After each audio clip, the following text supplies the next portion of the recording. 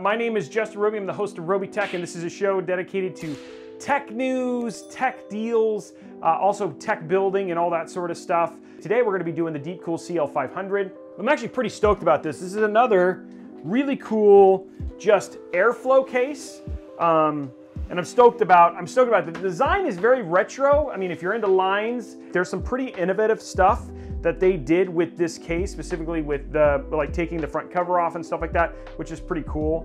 It's got magnetic side panels. It's got USB-C on the top, and then which is also nice. It's also got RGB and reset. It's got a built-in fan hub and also a GPU stand. So if you look here on the back, they actually have a fan hub right here, which is pretty awesome. So the GPU cable trap there, which always looks really good. This will probably be something that's super useful for like the 3090, but like if you want to keep your GPU from sagging, you can use that little arm that's built in with the case, which is pretty cool. Over here on the side, you can actually see we've probably got at least, I don't know, almost an inch, maybe 7/8 of an inch of room here just in terms of depth. And then it should, if I'm not mistaken, I hope, yep, this just pops off. No mesh, right? Like it's just straight, like you can mount there. And then you also have, this should also come off. Nope, maybe not. There you go. And then again, you got high airflow up here too. There's a button at the top. Okay, so we're gonna build in it. That's what we're gonna do today. Let's go through what we're gonna put in today's build. So we're gonna start with the AMD Ryzen 3900X. This is a 12-core, 24-thread. This is the same one that I recommend in my RTX 3000, my 3080 build. Should be a good build. It sits at 4.6 gigahertz. It's definitely overclockable to 4.8, 4.9 with an AIO, which should be pretty good. So we're gonna be playing with that. So there's our CPU. For our motherboard, we're not doing anything cheap. We're just gonna throw it in this X570 Aorus Master. You've seen me use this board quite a few times. X570, which means we get PCIe Gen 4. If we were to throw a 30A in this build, we would be capable of doing that stuff with Gen 4. We got Gen 4 on all PCIe by 16 slots, so we're good there, and should be awesome. So this is our motherboard. For our GPU, you know, just because at this point in time, we're going to use the GeForce RTX 2080 Ti Founders Edition. I'm going to use the NZXT C850. I love these. I love these power supplies. Are actually built by Silverstone as well. And the other thing too is that I just love the packaging and stuff like that. NZXT did a great job. They're always sold out, but overall a great power supply, and I love getting to use these. And then of course, we're going to make it look good with some Asia Horse cables. We chose blue for this one.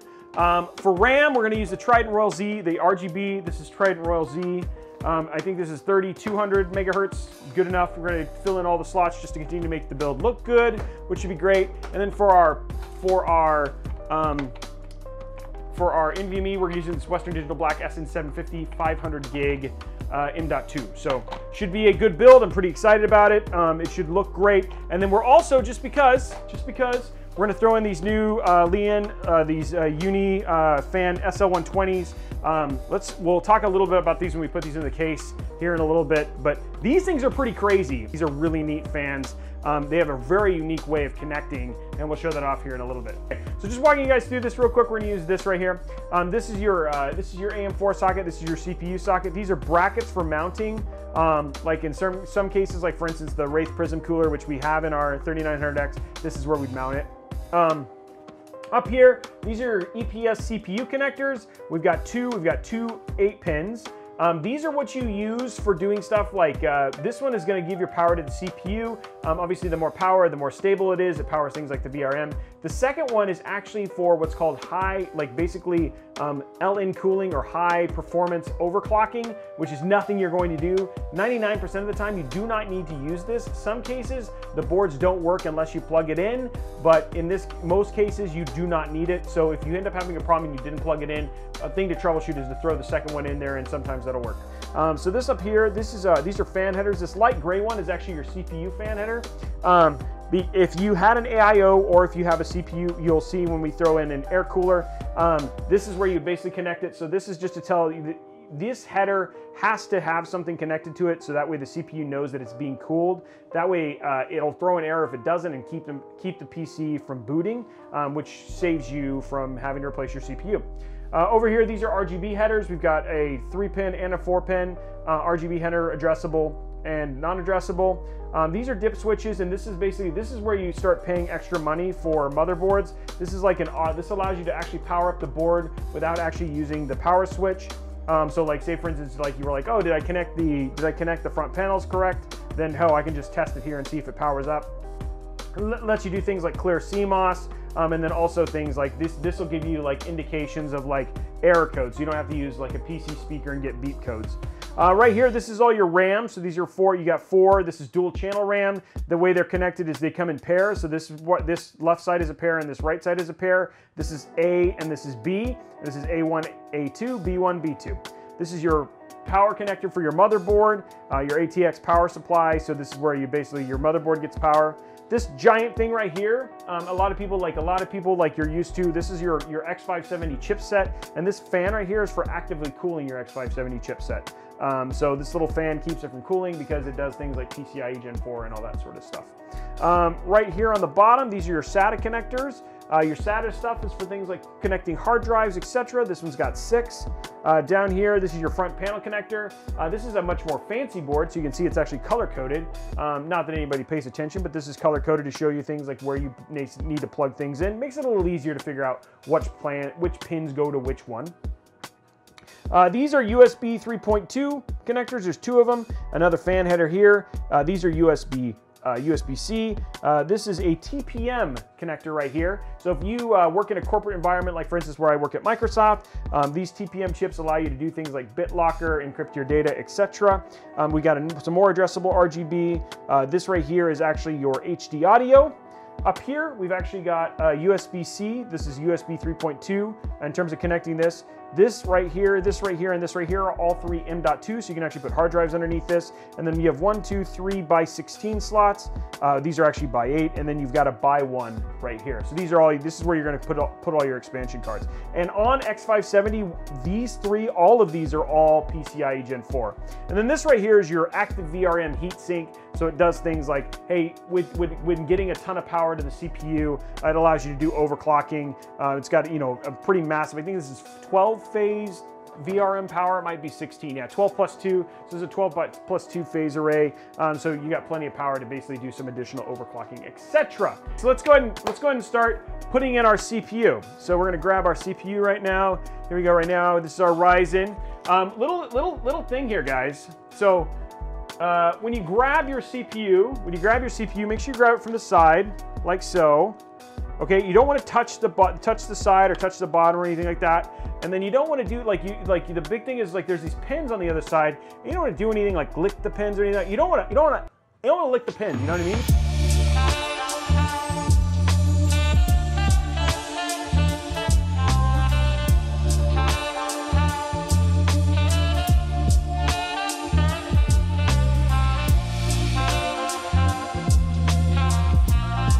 This is not a Ryzen 3900X, guys. This is just... I got you guys so bad. You guys are freaked out right now. You just...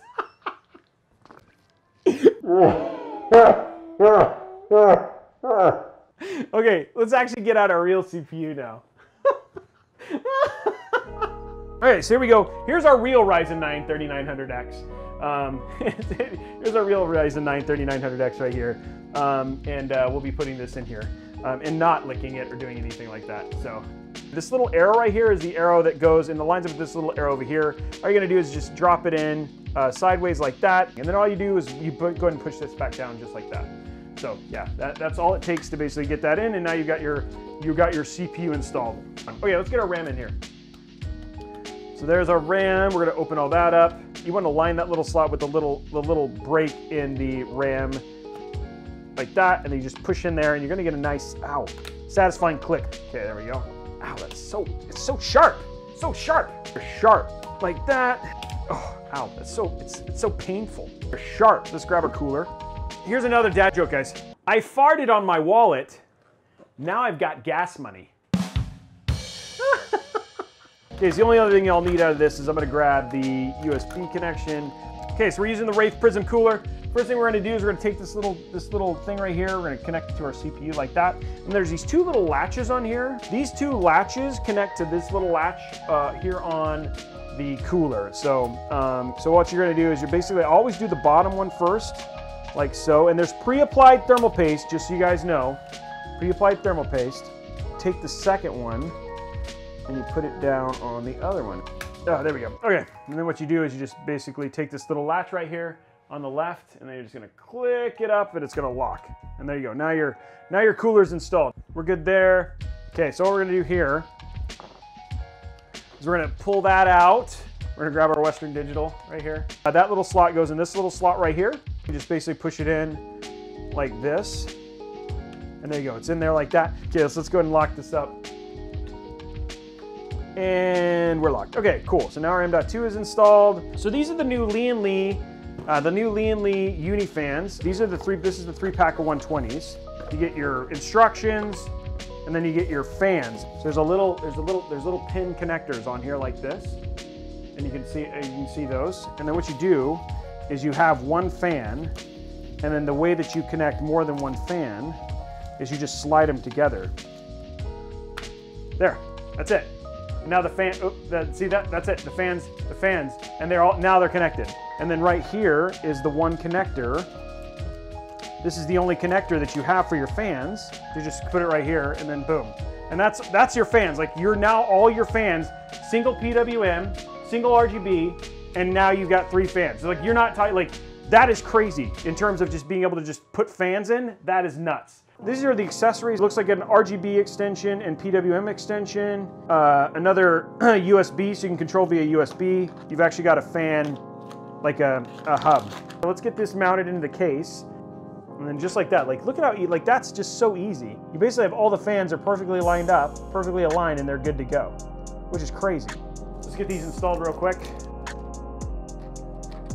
And then all I'm going to do is just run these 2 cable things up here at the top here on the back half. And there we go, like cable managed, done. I'm just moving this because this, like how they place this fan, like where they put the cable for this fan is just terrible. Oh, this is pretty cool. There's little grooves in the channel back here, which makes it easier to put the fan on. That's actually pretty awesome too. Nice little, another plus. Remember guys, this case is only 79 bucks. Okay, so we got our fans in. Let's get our motherboard in.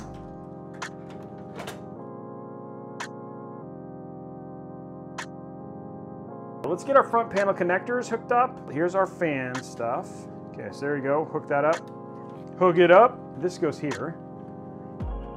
Okay, there you go. These are our front panel connectors. We threw these down in this little slot here at the beginning, at the front. USB-C is gonna go in this little middle slot right here. And then we got USB 3.2 is gonna go right here. We've got our HD audio connection. That's gonna go right there. And that's all of our front panel. There you go. There's our power. Okay, so there's our USB connection. This one is your SATA power right here. So that's gonna go in this little slot right here. And this is RGB. So this will allow you to do your RGB and your PWM thing. And so there's a little connection right here on the bottom. And that just goes right here like that. And there you go, your hub is all connected. This and this are gonna go right over here in the far right. Now we're gonna turn this over. Now we're gonna connect this just mess of cables. This is our fan header. This is the next one is USB-C. It's only keyed one way, so it only goes in one way. If you're having a hard time putting it in, you're putting it in wrong. Next one is USB 3.2. There's a little nipple. Yep, that's right, I said nipple, but that is actually what's on here. Little place at the top. You wanna go to 90-degree angle. Straight down, and then boom, it just clicks right in. Hard drive goes on the bottom left, and reset goes next to it. There you go. Reset goes next to it, and then I got a power switch somewhere. I just gotta find it. This goes on the over on the far place over here. Okay, over here we've got USB and another fan header. This is to control. This is for the Lian stuff, so I can control the fan speed. Then we've got a USB. There's a missing connection. That just means it's only keyed one way, and it's just gonna click in just like this. We've got HD audio again, also has a filled-in pen, and there you go. It's all hooked up. Let's go ahead and put in our GPU. This thing has protection, so I gotta take this protection off here. There we go. Now, dropping the 2080 Ti in there, just because I want to.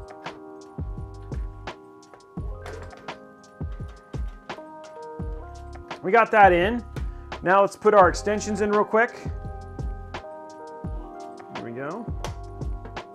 There we go.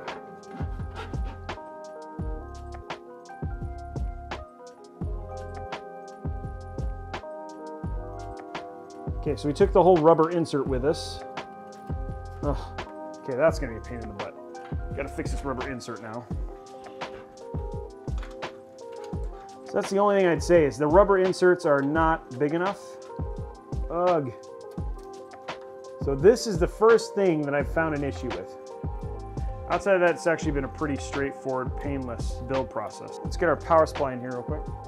We'll need a SATA, and we'll need our power. There won't be a ton here. This right here, this is our VGA cable. So this is gonna plug into our GPU, or in this case, our GPU extensions. And that's gonna plug in right here where it says PCIe right here. So it just goes right there. This is our CPU, and notice it says PSU. The CPU side is split right here, so it's connected with two 4 pins that become an 8 pin. You can see right here, it says plugs in right here on the 850 watt, it shows CPU. Just plug it in just like so. There we go, that's good.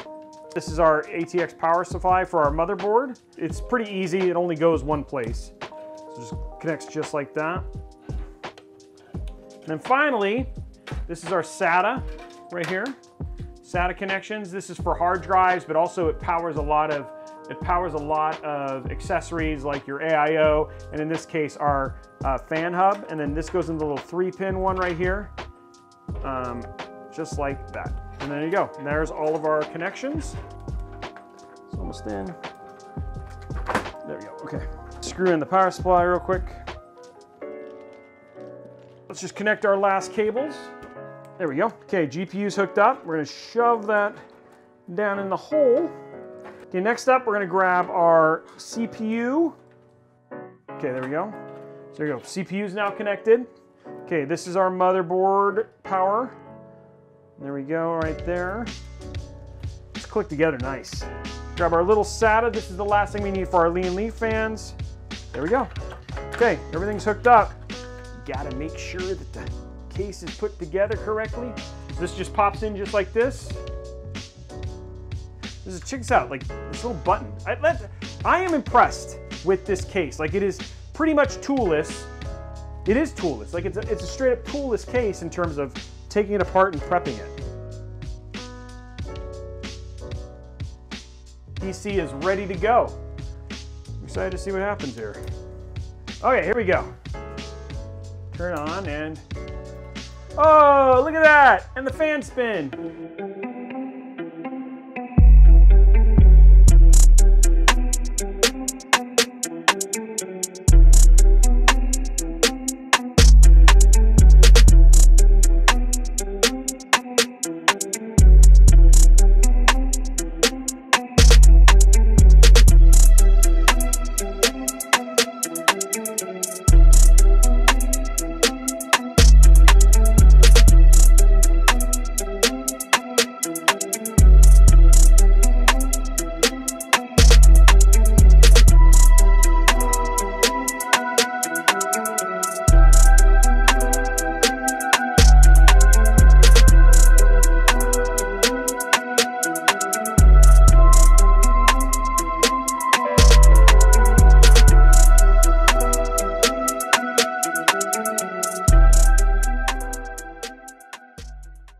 You guys are incredible. Thank you very much for all the subs. Everybody, have a good night, and we will see you tomorrow. Bye.